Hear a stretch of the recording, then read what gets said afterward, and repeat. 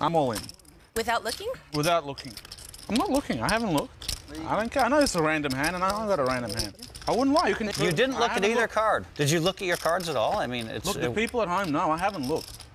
Well, if you haven't looked, I guess I'll just move in. Right. Phil ships and Tony calls. Why do we admire those who bluff well and disdain those who lie? In both cases, we're saying things that aren't true, that mislead. But there's a difference between them. We sense it intuitively, though it's hard to define exactly what the distinction is. And the closer we come, the blurrier it gets. The question about the bluffing-lying difference leads to economics, money, and negotiation. In a widely read article, titled, "Is Business Bluffing Ethical?" author Albert Carr makes two claims. First, falsehood ceases to be falsehood when it is understood on all sides that the truth is not expected to be spoken. In other words, it isn't lying if people aren't assuming honesty. As happens, for example, at a comedy show. Importantly, this doesn't mean people are expecting false words and claims. Instead, they don't know what to expect. What's coming may be dependable, or it may not be. The only certainty is uncertainty. And, in that environment, lying can't exist because the meaning of words goes beyond the truth and lies opposition.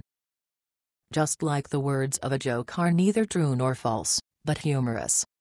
So too, bluffing is misleading, but not lying.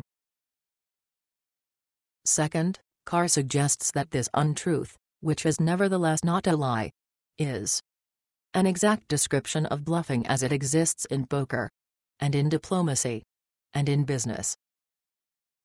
So, this is a strange reality. One that may be called bluffing. But no matter the name, it's an environment where you're allowed to intentionally mislead others. Where you can contradict the truth, and still not be a liar. Let's see what this looks like again, at the poker table. Keep focused on this player's glancing eyes. While everyone is distracted by the man in the dark jacket talking, he quickly looks at his cards. Right there. Here. He surreptitiously looks again. Tony. I'm all in. Pot limit, brah. Without looking? Without looking. You can imagine what's coming next. I'm not looking. I haven't looked. Did you look at your cards at all? I mean, it's... Look, the people at home, no, I haven't looked. Well, if you haven't looked, I guess I'll just move in. Right. Phil ships and Tony calls. All right, you're close. You're up there. Oh, you lied. Of course I lied. It's poker, Phil. What do you think this is? Why would you lie? I mean, no, let's consider totally not uncool, man. That's horrible etiquette to say you didn't look at your hand and then... So you're the kind of guy that goes to the golf course and when someone's playing you a big money match, you scream in the middle of their backswing. You think that's the same thing? Yes. I know it's the same thing. It's not clear whether lying at the poker table is the same as screaming and interrupting a rival's golf shot. It is evident, though, that conflicts involving truth, bluffs, and lies arise constantly in the economic world. Here are two examples. In both, what's not in dispute is that misleading information gets provided abundantly. It's harder to articulate, though, exactly if, and when, the misleading converts from bluffing into lying. The first example deals with negotiating to buy a car. The man starts off by asserting that people constantly ask him about the subject. And so, he implies, he must be an expert. Everyone will have to decide for themselves whether that is truth, lie, or bluff. People are always asking me how to negotiate a car. So here are my top tips for getting the best deal for you. Well, you find out what the overall price is and then you flinch. What do I mean by flinch? You go, wow, that's a bit more expensive than I was expecting to pay. What can you do to help me? Now, usually car salespeople are really trained well on this and they'll say, well, that's the price. And they say, well, if you are going to buy this car, I might go and see the sales manager and see what he can do. And these fictitious, sometimes, sales managers who don't exist is just a way of negotiating the price. Ask about what extras they might throw in, and even free servicing. They'll say the service department is a different department and they can't give you a discount on that. Don't believe them. Keep pushing them. And then this is what I do. I walk out. Now, I've tried this 3 times, and 3 times it's worked.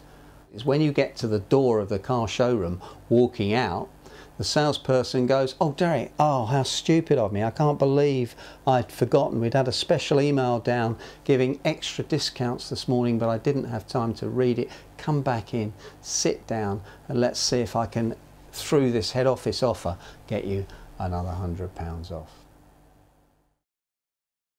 The second example of bluffing versus lying involves renting a car, and the story of a young man who believes he was cheated. Just as background, the guy is apologizing to his online followers because he reviewed a regular Land Rover as the turbocharged version.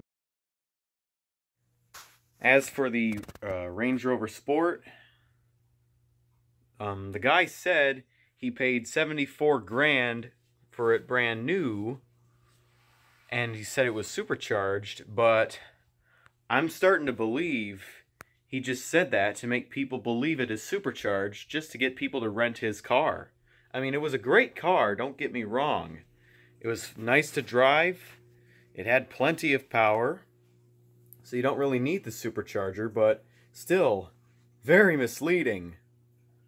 And when I did the 0 to 60 video, I knew something was fishy when I didn't hear a supercharger whine. And then I also looked at some other people's videos and I thought, there's a supercharged indicator on the dashboard. Why isn't it on my rental car? Well, turns out it isn't supercharged. I've just been gypped. Can you believe that?